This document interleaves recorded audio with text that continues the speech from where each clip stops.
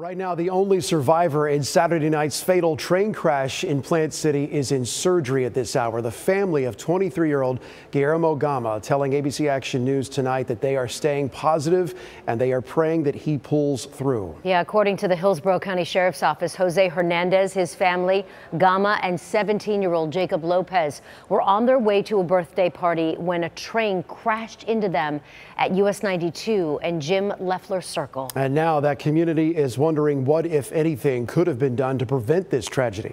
ABC Action News reporter J.J. Burton today spending the day getting answers. 3 Plant City families are in pain. They're going through a lot.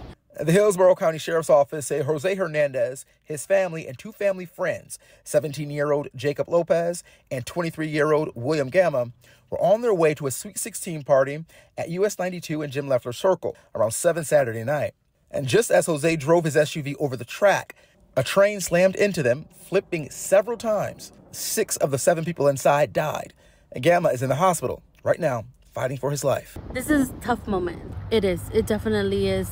But I know that he has a good support system behind him. He has a whole community that's cheering him on. According to the U.S. Department of Transportation, crashes like this are common. We looked into the numbers, and so far this year across the nation, there's been 998 traffic accidents involving trains. Of those, 111 were fatal. Here in Florida, there's been 56, and 9 of them fatal. And the big question people are asking, where are the warning signs, like the crossing arms, the flashing red lights, the bells? There is a stop sign up, though.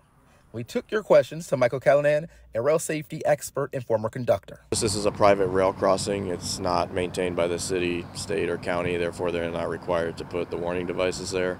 And there are several crossings like this one on this road. I found 3 with warning arms and lights. Callanan says those would have been helpful Saturday. Had those devices been there, probably would have saved these people's lives. CSX is responsible for the track, and we reached out for comment and waiting to hear back. And J.J. Burton, ABC Action News.